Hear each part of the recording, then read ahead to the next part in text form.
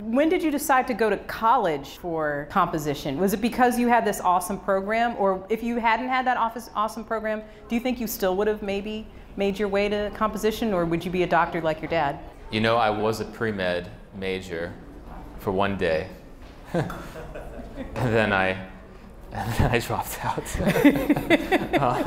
One day? Yeah. You mean you applied?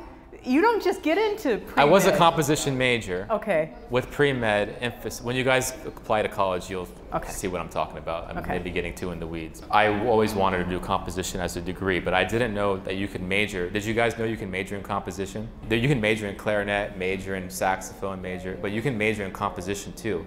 So I knew that when I was 16 because of this LA Phil program. Right. Otherwise, I would have not had any idea. Right. You would have been a doctor, a sad doctor.